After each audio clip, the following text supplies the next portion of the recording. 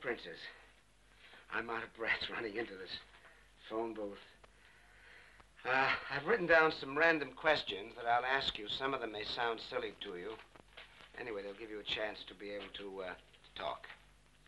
What feeling did you first experience when you entered into the film world for the first time? What do you mean, film world? Oh, the studio you're in now, the set you're in. Well, I had the impression that everybody was moving in the dark, except of one or two who were in the light. The actor. Tell me, Princess, what type of character would you prefer portraying? Various. But if I had the capacity, I think I would prefer to play historical figures. Oriental or Western? I was born Oriental and educated in Europe, but it's really a very difficult question. I'm sure. Would you feel capable of playing the part of a very poor, badly dressed woman? Badly dressed? Naturally. Do you like to have a lot of people around you? Yes, I love to have lots of people around me. Not only friends, people in general. But tell me, why are you so worried about public opinion? I'm not worried about public opinion. I'd rather have the public judge me according to my merits, if I have any. I'm sure you have. I'm sure you have. Why do you want to become an actress? Since, you know, actors are always open to public criticism. I've always been under public scrutiny. I don't think entering the cinema world will change anything. Don't you think so?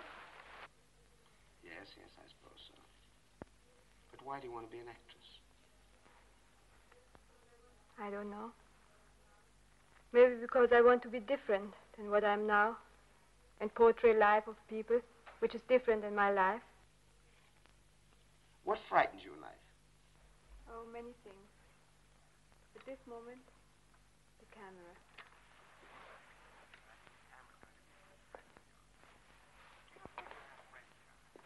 Yes, some.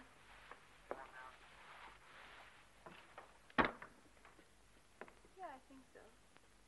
You know, you give me the impression of being a very suspicious person. Why? Well, very cautious, I might add. However, another impression I had is that you are very cold. Or at least, very controlled, which is understandable due to your past.